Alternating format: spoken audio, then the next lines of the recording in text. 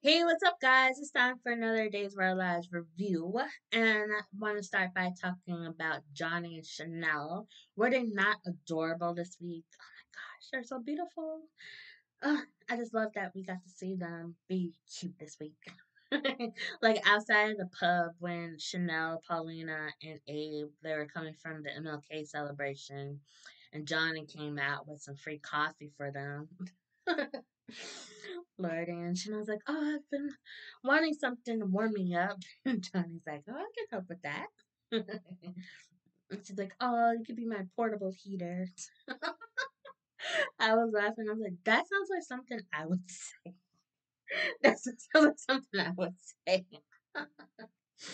Lordy, and they go inside, and Chanel's just talking about how worried she is about. Sorry, I'm just like shaking screen. She's just so worried about Paulina's diagnosis and everything, and she doesn't want other people to see she's worried and everything, especially Paulina. She's trying to stay strong for her mommy. Oh, that's so sweet.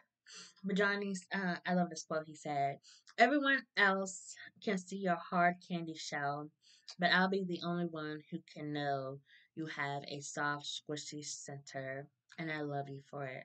And it's like, oh, that's so romantic. And then, of course, my mind went straight to the gutter on that, and it's just like, oh, he could be talking about something else, definitely. But they ended up joining, talking with Jada and Rafe, who were talking about, Lord, I forgot what Rafe said.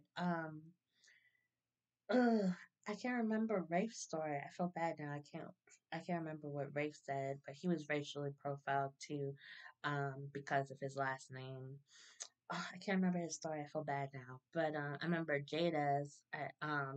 She was shopping, and the security guard was following her around and demanded, to check her bag. And Rafe was like, you show him badge and stuff, and she's like, "Oh, I left my badge in the car." And I was like, "Ugh, yeah, it's always when you really need something. It's when it's not with you." Yeah, yeah, like my phone when I'm looking for something under the couch in the middle of the night, and I'm not, and it's nowhere near any lighting. I'm like, "Ugh, Lordy." Yeah, but luckily some union people, they said union people, came in and they recognized her. It's like, see that dumbass security guard's face when he found out that she was a cop. And then trying to say that she stole some lip gloss she had in her bag or whatever. Like, lordy. And on MLK Day of all days. Ain't that some shit? And Chanel was talking a story about when she was like 3 and somebody asked if they could touch her hair. I'm like, oh, lordy. I'm like, girl, I've been there so many times because some people don't believe this is my real hair. I was like, no, it really grew out my head and it's not extension. Some people had asked to touch my hair, and it's like, um, no. If it's somebody that I know and they're like, they haven't seen me in a while, or I straightened it since last time they saw me, like, oh, cute hair, and it's like, can I touch it? I'm like, yeah, sure, touch it. Yeah, like I just did it last week. Well, no, wait, I did it. Yeah, Tuesday night, I did it. Tuesday night, so that's why it still looks so nice. It's freezing, and I and I wore a shower cap when I took a shower, so that's why it's still nice. But yeah, it's like, oh, been there, done that.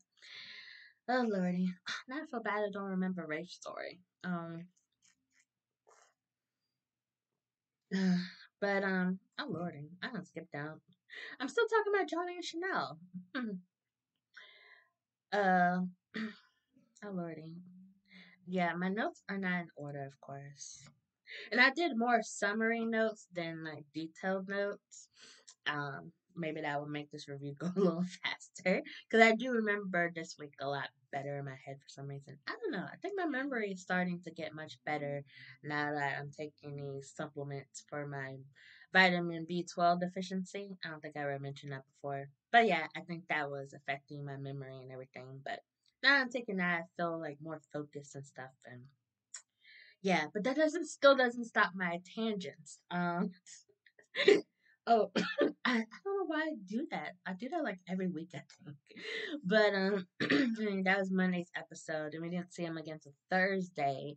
They're laying in bed, and we got to see Johnny without his shirt. Is it just me, or does Johnny have really cute nipples? I just kept looking at them. Oh lordy, but yeah, just they're just laying in bed, and John was just talking about, he just felt bad that they're just, like having so much fun while, his dad and Nicole are down the hall feeling like crap, and then it's like, Holly's in a coma, and then, Paulina being sick and everything. It's just like, this is all crappy, and that life is too short, so let's get married again. Lordy, he wanted a destination wedding, just have pack up everybody and go to. I think he said like Cayman Islands or something. And Chanel's like, can't do that because with everything going on, that's gonna look bad. He's like, good point. So we can have a big small wedding.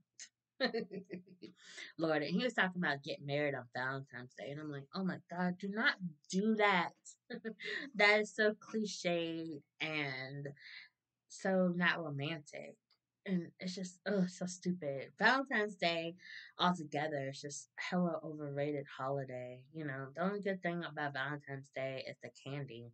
And, I don't even eat candy like that anymore. So, but, yeah, Chanel wants a snack. So Johnny goes downstairs and comes back without the snack. Um, he still doesn't have a shirt on, but he put on a tie. And he got down on one knee and asked Chanel if she would marry him. Okay, she mentioned that, he didn't ask properly. And it's like, will you marry me? And she's like, sure. They're just too cute. He gave her a ring that Stefano had gave him for his high school graduation. It's a I had to go back and make sure I got this right when I was and then I almost watched Thursday's episode all the way through again. It's a Italian signet ring. Probably said that word wrong. Signet ring. Yeah, the face is like an ancient coin. It's like, oh, that's cool. But then I was like, if he wanted to propose to Chanel, why doesn't he already have a ring? Or is this something that he was just thinking within the last few hours before they were in bed together, maybe? I don't know. But he promised to buy her a much nicer ring. So, Johnny, it better be looking good. Okay? Yeah, and then Chanel's all caught up in this, and she's like, "Oh, wait, where's my late night snack?" And he's like, "Oh shit, the hot fudge sundae is melting on the counter." So yeah, he goes downstairs and gets it, and then they share it. I'm like, she's nice. I wouldn't share it with him. He forgot my ice cream. And then they're talking about they should practice for their wedding night. I'm like, oh, so cute. Put that whipped cream in the right place this time. I'm just saying, Johnny. Come on, get with it. If you want to practice for real, you need to do what your grandpa John does to Grandma Marlene. Except for you got the cherries, not the strawberries. Still berries. But anyways, talk about EJ and Nicole in a second. Because Nicole comes in after Sloan and Leo have an argument. Yeah, Leo's asking Sloan for more money, and he hasn't gotten paid yet from the spectator. He doesn't want to live off of some trail mix. And I'm like, trail mix is not cheap. So you mean you don't want to live off of ramen? That's about the cheapest meal, snack meal or whatever I could think of. But shoot. Anyways, but he was telling Sloan about his new column, It's gonna blow her mind. She demands to know what it is. He says, tell how she screwed over some people, basically, and just walks away. And she's like, "We have a deal." And then Nicole walks up. I'm like, "What?" And someone's like, "Not did it in your business, but I was Leo's lawyer, and we had a payment agreement, and he doesn't want to honor it." And I was like, "Nice cover." Sorry, I don't know why my nose starts itching once start doing videos because it doesn't itch when I'm not talking about videos, or maybe it does, and I just don't notice it. I don't know, but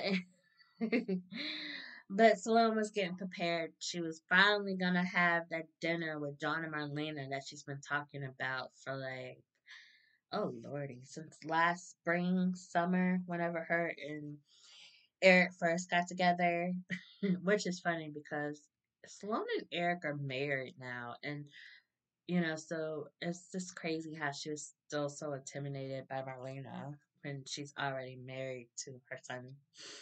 Okay, but Nicole was trying to give Sloan some advice for Marlena, and yeah, Lord, I did not write any of that down. The other stuff they were talking about, Nicole was apologizing to Sloan for kidnapping Jude and acting the way she is, and she was like, maybe in a past life we could have been good friends. Nicole, you're not gonna be like that. When you find out what Sloan did, you're gonna want to drag that bitch through the square. Oh lordy. But she think her for being okay with Eric, being so understanding with Eric wanting to visit Holly and stuff. So it's like not like she had a choice. Eric's ass was still gonna do it regardless.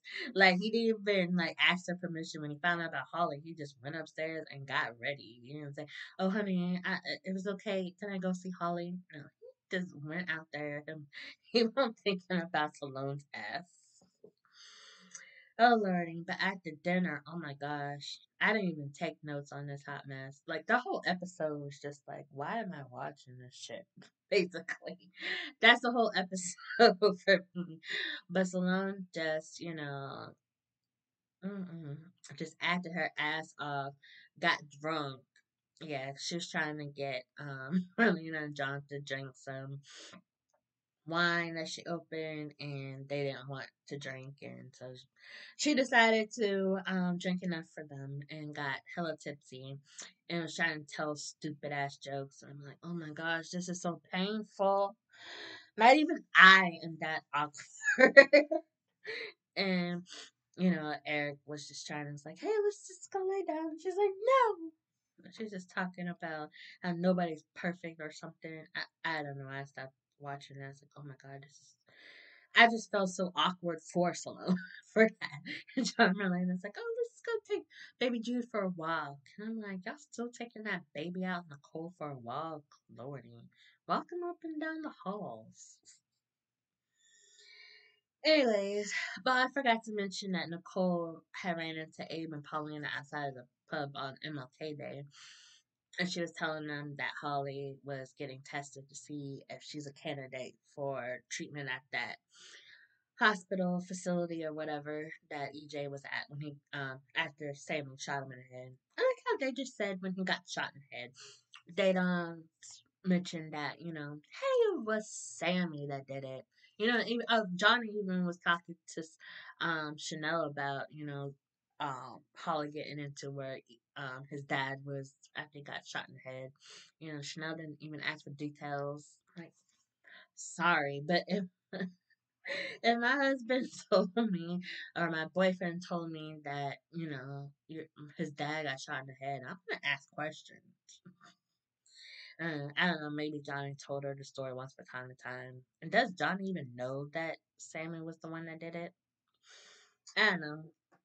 But Holly got into the facility and Nicole was packing up her stuff when EJ came in, and Nicole She was like, "Oh, I'm just packing up stuff for Holly," so that the the facility said, she should be surrounded by stuff she loves. So Nicole's like, "I'm gonna bring her full Taylor Swift collection." I was like, Holly's a Swifty too. See, I knew I loved that girl. Oh, don't forget the new one. She just did the Taylor version. Taylor version for 1989. I need to listen to that. I gotta listen to my songs. Shake it off. Okay, I'm gonna stop. Yeah, and she just thanked him again for helping getting her into the facility, even though he didn't ask first. He just took it upon himself. I guess it's the least he can do since he hasn't told anybody that it's Stefan and Ava that helping Clyde bringing the drugs into the city. Oh, Lordy Jesus. But they head over to the hospital. Eric's there praying with I guess technically not praying with Holly because she's still in a coma, but praying for Holly, let's say that.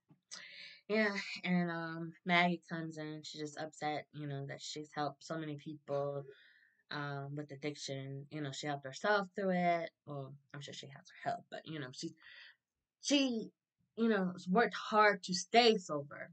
That's what she said. Stay sober and help other people, and yet she couldn't see that Holly needed it. I'm like, yeah, I can understand why she's being upset about that, but you can't always, figure out what's going on with people.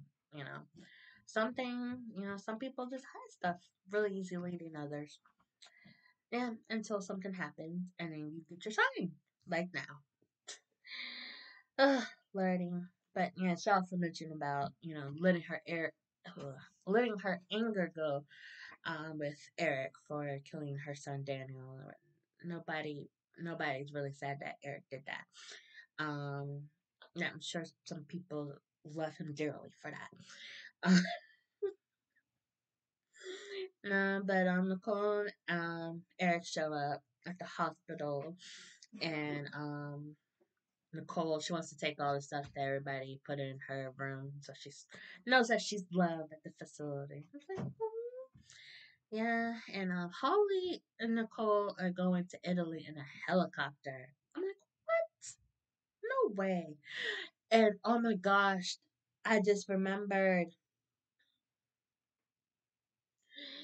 the during Harris and Ava scene on the docks, there was a helicopter. I thought something was about to happen. And I think about it, that's probably the helicopter for Holly. Though that was Wednesday's episode, but it's still nighttime, so okay.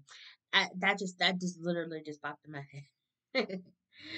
But yeah, they were there to see Nicole and Holly off. And they just stood there as they left. Eric and EJ just standing side by side. It was strange.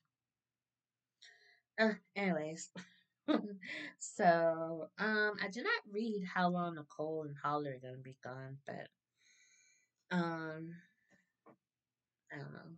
But I miss Nicole. But yeah, I guess it's good that they're gonna be off screen for a little while. Then that way, it's not their scenes don't get repetitive like some other people can. But hopefully Holly's not in a coma for much longer. But Abe still doesn't have his memory back, so I'm not. Um,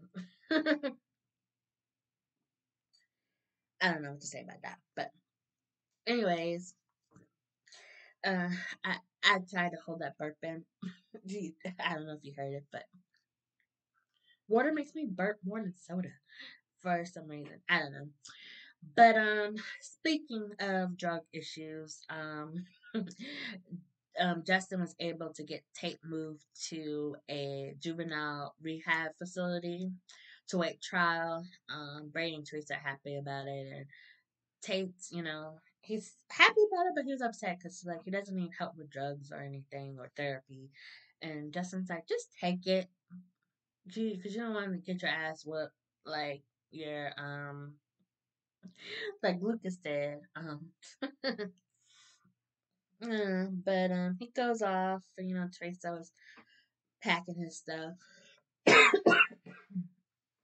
Was packing his stuff, and she just got really upset, and she disappeared on Alex, and he called Brady, and Brady just automatically thought that maybe Teresa had OD'd.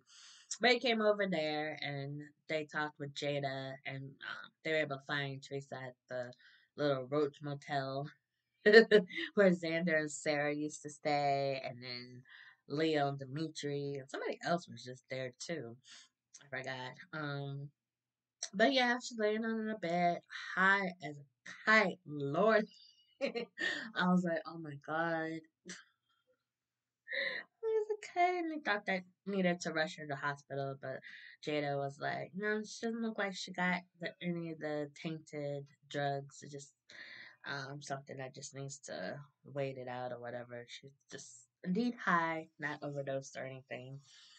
And Brady and Alex were worried about, taking her out in public, so they're like, oh, we just stay here with her. And I'm like, awkward, spending the night with your baby daddy and your boyfriend.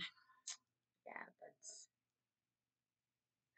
but she's high, so she doesn't understand, I guess. But and I see the little sleeping arrangement they had going on there. But anyways, next day they go to Alex, and Teresa looking hella rough, as of course, and she broke Caroline's beads too. I forgot what happened. I guess there was like some sort of struggle, and then next thing you know, they're broken on the floor. And I'm like, damn girl, you only had them for a little while, but yeah, but she was yelling at Brady because she's mad that, she asked Brady to go talk to Nicole when she originally asked Eric, which was weird because she asked Eric, and then a few days later she asked Brady, and I'm like, it would have been so much better if Eric did the talking. Yeah, and Eric never did have that talk with Nicole. And now Nicole's gone. So, oh lordy. Yeah, but I guess Alex was just getting in the way, so Brady just sent him off to get some coffee and donuts for Teresa that would make her feel better. And so while Alex is out doing that, he's talking with Maggie. He bumps into Maggie, and just tells. Oh, sorry, just telling her what happened with Teresa, and she gave him some advice. Just he just oh lordy, I forgot what I was gonna say. But basically, some advice is like, maybe I shouldn't. Um, um, lordy, I forgot. He said he wasn't gonna drink around her for a while. Maggie said, that's good to do that, but she still has to see people drinking around them and stuff. Yeah, and Maggie just kind of just made him feel better about, you know, dealing with Teresa and everything. And I'm like, Maggie's a really good person. Because Alex has been like a total ass to her. But then again, she was an ass to him first. And then he was returned the favor of being an asshole. And now she's being nice to him. It was a cute little sweet moment. So, buttering up Maggie so that when the truth comes out, he can still have a job. Now go do the same to your uncle, Xander, which I'll talk about in a little while. But yeah, Brady and Theresa were talking about, she's like, it's not about my past, it's about, I don't deserve this because what I've done. I haven't changed. And I was like, oh shit, she about to tell Brady what she did with Alex, but no.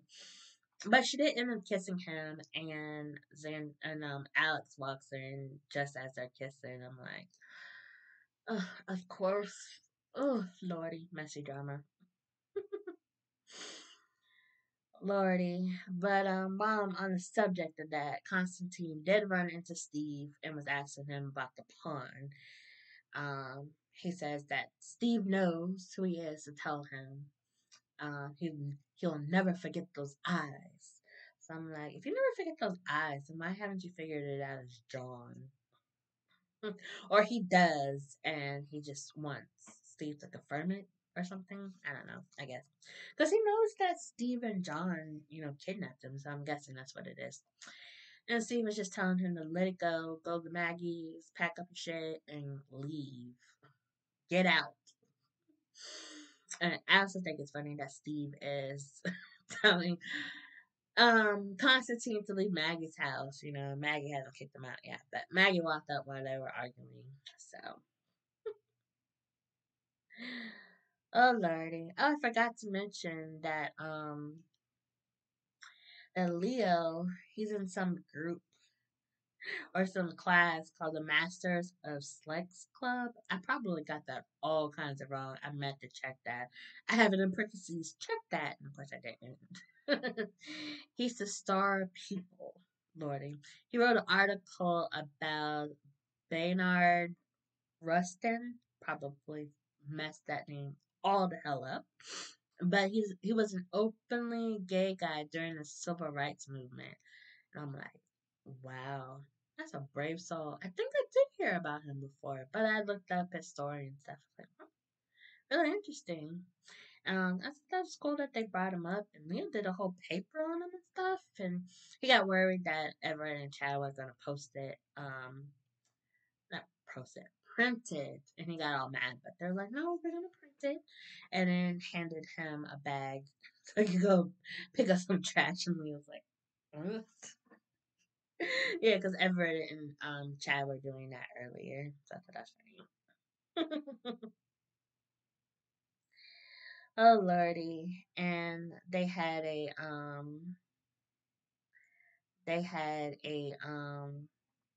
lordy a dinner. The Johnsons had a dinner. Steve and Kayla, Stephanie, Tripp and Wendy were over there, and Everett had called Stephanie and asked her out for dinner, but she said she was having dinner with her family, but invited him over. Lordy, he walks in and Steve's like, "Who is he?" Sorry, this Trip. He's like, "You know him? You seen him before?" And it's like, "Yeah, him and Stephanie, dated in Seattle while he was living up there with her and Joey." It was, I'm sorry, Joey Johnson. And Steve was just looking hello like, who the hell are you? That was very dad like of him as well as spy. Um spy, PI kind of guy. um I didn't um I mean, he was asking him some questions too. I didn't write down what he said, my bad. But like I said, that whole episode. Lordy, but Chip and Wendy were oh yeah, Wendy brought over some cherry pie. And Caitlin's like, which Dr. Johnson are you trying to win over? So apparently both of them like that. Um I'm like, I like apple Wendy. I like the apple pie. And I think about it. I guess they had a deal on cherries. So when he had the pie and then Johnny put the cherries. Put cherry in the hot fudge sundae for Chanel. They had it on special. So you gotta buy them both. You get a better deal. But they were talking, Trip and Wendy were talking about some scavenger hunt. They were explaining it, and I stopped paying attention. But I did hear Steve ask, and what's the point of all this? I was like, Steve, you just read my mind. But they want to get Paulina involved and stuff, and I don't know. The rest of it just went over my head. Um, but onto the drugs with Stefan, Ava, and Harris. Yeah, Harris had they did a raid on the bistro. I was like, oh shit. It's like just busted in the middle of dinner, and everybody's like, what's going on? Like, wow. And Ava's just like freaking out. And Stefan's like, just stay calm, just stay calm. So one of Clyde's goons came in and took the stuff out before Harris and his boys could get there. But oh, that's what Ava. She called them stormtroopers. It's like Harrison is stormtrooper. Lordy. So yeah, Clyde had called him afterwards and told them that's what happened. So there's some sort of leak in the Salem PD, and Harrison, Rafe, and Jada are onto that now. Yeah, uh, so Ava comped everybody's meals because they were so upset. And you know me, I was like sitting there looking around. It's like, is the wig guy? Is he there tonight? Lordy. But you know, Harris is like upset. Yeah, nothing hurts worse than being loud and wrong. So yeah, I thought that he left, but you know when Stefan went to go talk to Gabby, Ava got a text him meet from somebody that said meet me on the docks. And I'm like, girl, take protection, grab a knife. But then I was like, no, it's probably Harris, and yeah, sure enough, it's Harris. Lordy, and he was just, you know, trying to ask her questions and stuff. And she's like, I'm gonna talk to you, detective. And he hands her his badge. And he says, right now, I'm not a cop, just a man who cares deeply for you. You know, I love self love. But it's hard to really like want to be into them now that I know that Steve Burton is gone from the show. Ugh, which sucks so bad. Well, it sucks bad that he's gone from Days, but you know, I'm excited to see him go back to General Hospital. But the potential with Harris and Ava is just, that's just another thing with Days of Our Lives. They just tease you with these couples, and then nothing happens, or they get together for a little while, and then it ends badly. One of them leaves, one of them dies, one of them goes to jail. Yes, I'm so upset about Stabby. Even though Camilla left. They could have recast her, been a little weird, but I trust that they could have found somebody good for to be Gabby. Hmm. Yeah, but it's just talking, you know, just trying to figure out, you know, what's going on. Just try to get her to confess and everything. And it looked like he was getting to her, like she was starting to come around, and then Stefan's ass comes through. He gets on the phone with Gabby and he's looking around like, where are you, Ava? And he goes out and he's telling um I was about to call him Steve Harris to get lost. Basically, he just like pulls Ava into a kiss. He just like grabs her. He's like in front of Harris. I'm like, wow, that's such an ass. Oh yeah, but Harris did mention it's like this place is owned by Demira, so it's likely some shady shit's going on here, basically. And Harris is like, just like so mad. It's like, whatever. Lordy. But, and Stephanie pulls her inside. He's like, I know you weren't about to confess everything. She's like, no, I was not. We are just talking. And then Harris comes in. I thought he overheard them, but no. And he's like, Stephanie's like, you're breaking and entering or something. He's like, yo, you left your door, back door to the docks unlocked. So I was just doing a safety check or something. And then he tried to convince Ava to press charges against Stefan, but she said that she's fine. No assault was given. I'm like, oh lordy, oh Lord, this show. But yeah, Ava's just like, what a night. Grabs a bottle of some vodka. I'm like, girl, I feel you. And just starts drinking it, and she takes it home with her. And she's just laying on the couch in the dark drinking it when Tripp comes in and gets some water, and he like freaks out. And she's like, don't worry, it's just me. It's like, why are you sitting in the dark? She told him in about the raid and everything. He's like, did they not find anything because there was nothing to find or because it was already moved? you just got lucky or something. And Ava just tells him, stay out of it, the, just leave it alone, basically. And Wendy comes out. She was just in there talking to her mama. Oh, Lord. I know Carice. Carice, you were loving those scenes, weren't you? But yeah, Ava just got upset and she just took her bottle, and I can't believe she still has some left in there.